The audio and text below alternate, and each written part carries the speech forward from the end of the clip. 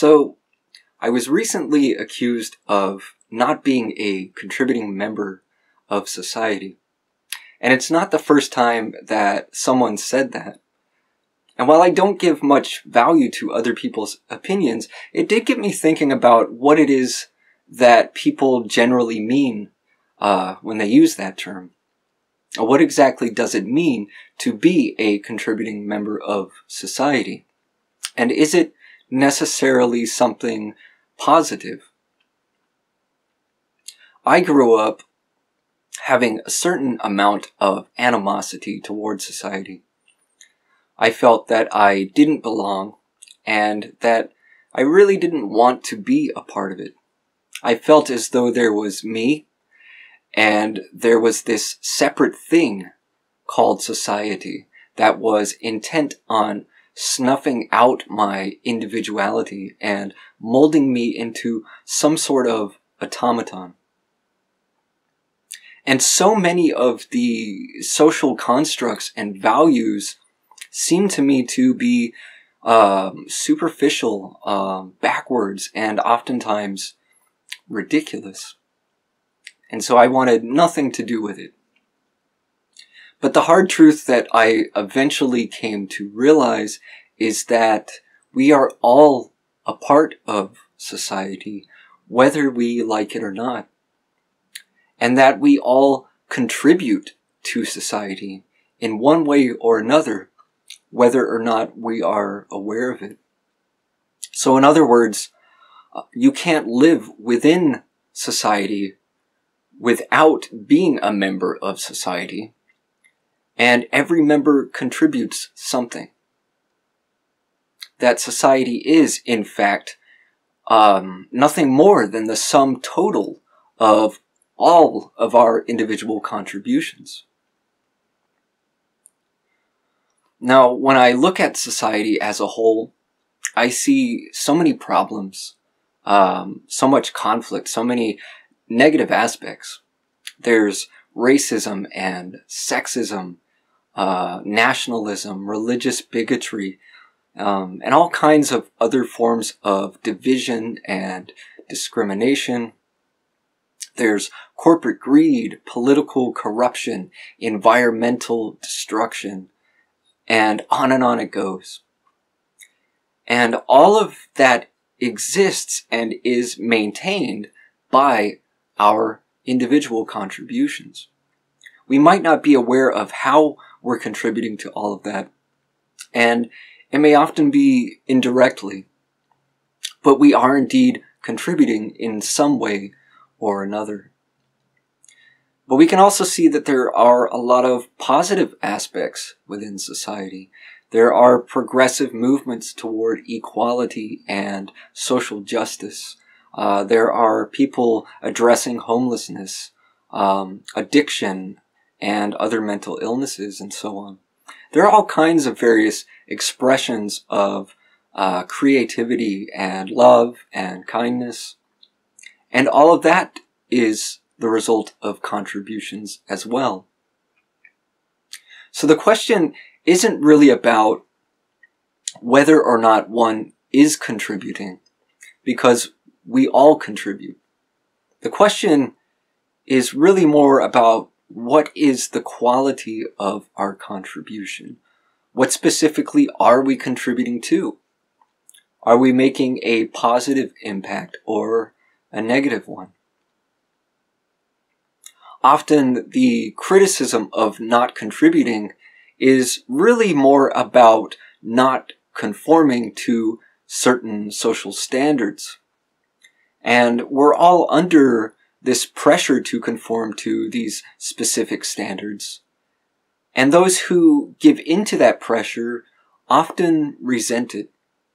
And so they will also resent those who don't conform. On the surface, they can be very critical, but deep down, they may be envious, wishing that they had the same courage. And when we understand this, we don't have to take it personally. Instead, we can have compassion, and we can go about our own business without having to buy into the belief that we're somehow less valuable.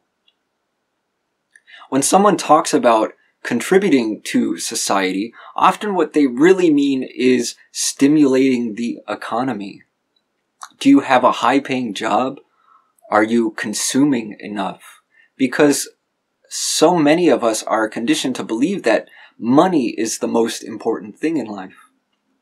And in fact, we often sacrifice so much for it. And I don't just mean in terms of our personal time and energy. We go to war for money. We destroy our environment for money. We cheat one another for money. And all of this has an effect on society. But what kind of effect?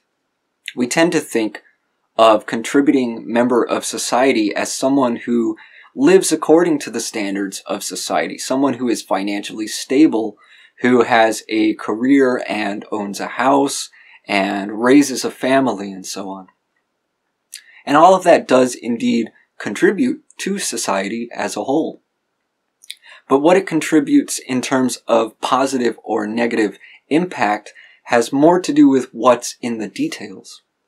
Having a career and spending money is not in and of itself a positive contribution.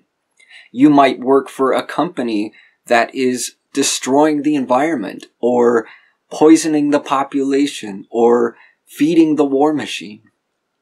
And you may be spending money on products that also contribute to destruction and pollution and so on. Raising a family, again, is not in and of itself a positive contribution. It's rather about how you raise your family. And more specifically, what are you teaching your children? Are you raising them to be conscious and considerate?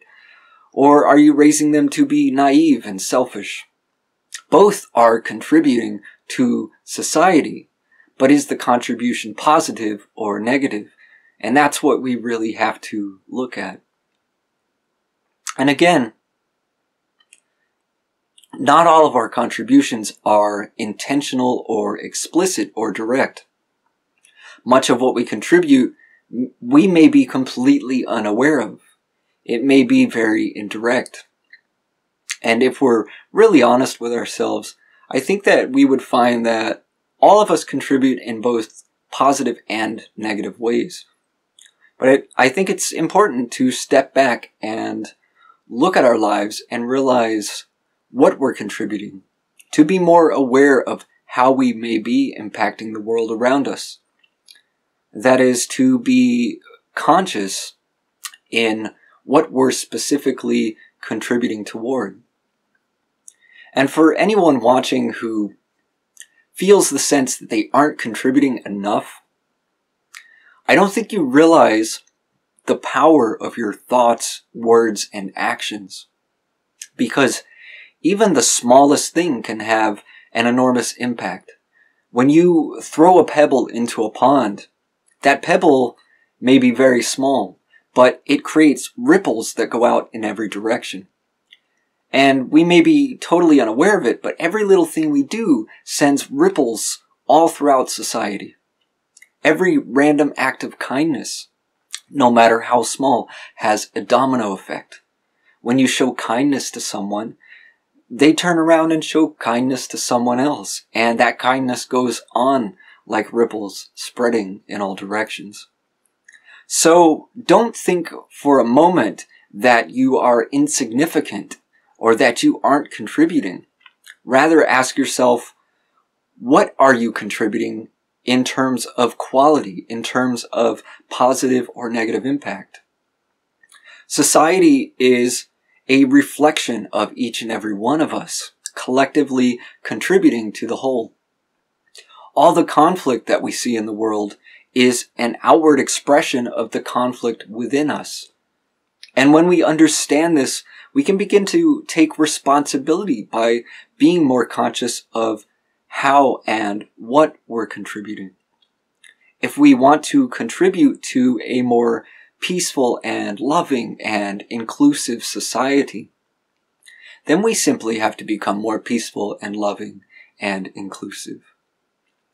And this is the only way that we can create any real, lasting, positive change in the world, only by first changing ourselves.